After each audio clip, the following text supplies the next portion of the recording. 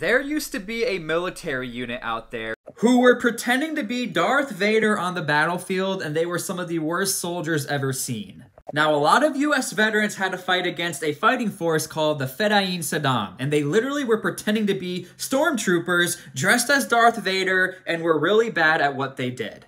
Not only did their helmet look exactly like the Darth Vader helmet, they were probably just as evil as Darth Vader.